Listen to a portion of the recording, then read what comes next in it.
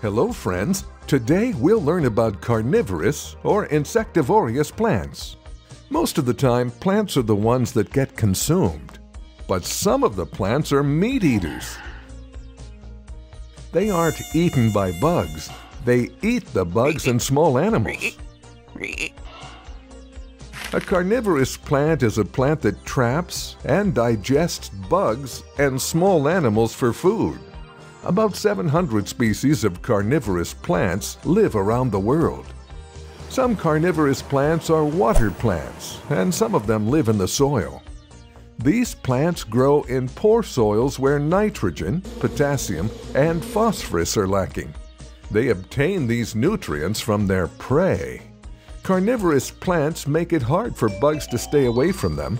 Most of the carnivorous plants smell very sweet and produce lots of nectar to attract the bugs. The dazzling colors of various carnivorous plants attract insects to come toward them, and then wham! Let's see a few popular carnivorous plants one by one. Pitcher plant.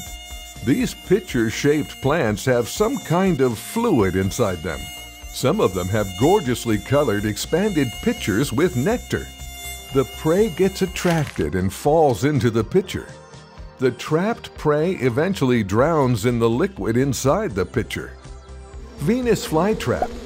The leaves of this plant snap shut if its small hairs are brushed twice by an unsuspecting bug, and the bug is gone. Yellow pitcher plant. The leaves of this carnivorous plant fill with rainwater.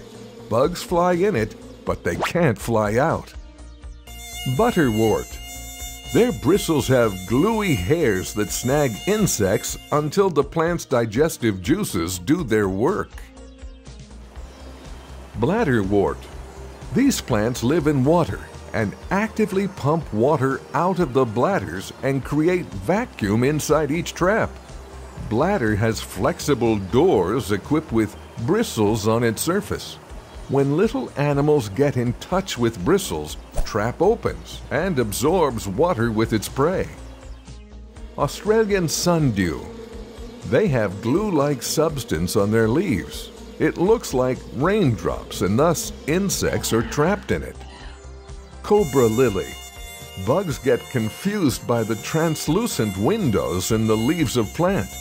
They think they're escaping, but they actually fly deep inside the plant. Now, you know a lot about carnivorous plants. Please drop a like, leave a comment, share the videos, and don't forget to subscribe. Our app, Learning Junction, is available on Play Store. Bye-bye.